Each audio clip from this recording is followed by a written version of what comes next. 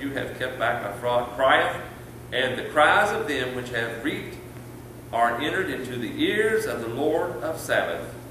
Ye have lived in pleasure on the earth, and been wanton.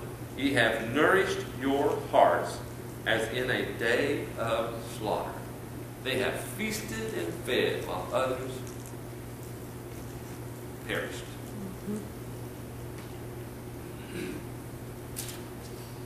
Satan captures man at an early age, man or woman, either from example, and most remain blind all their life, chasing that rabbit.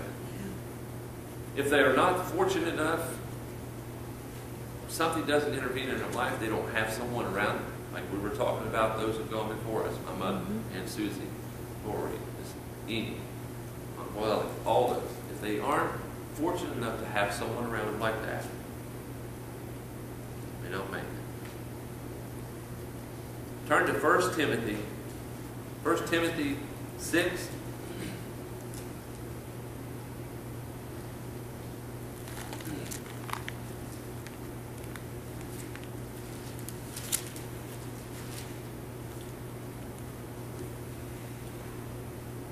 First Timothy 6 and 10.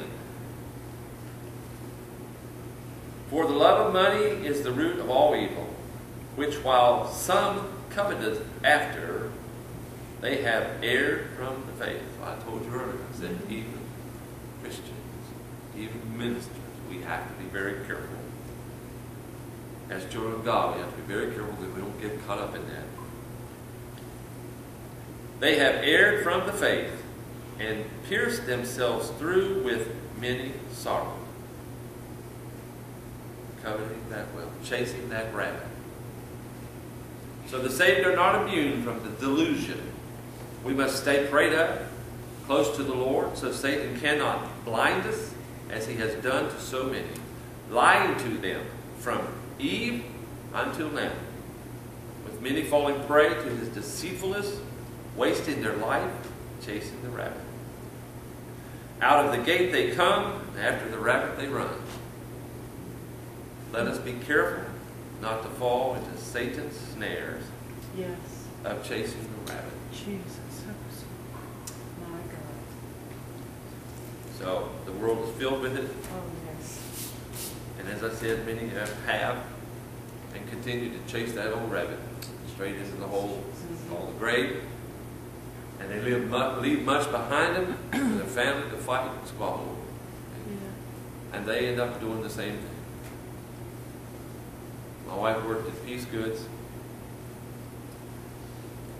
And the man who started it, I believe he lived in West Virginia. But anyhow, he started a store. But he passed away. And it was passed to his sons. Now, I don't know for certain, but my understanding was that they kind of got squabbling over what he left behind, and they couldn't work things up to themselves. And essentially, the company got run into the ground.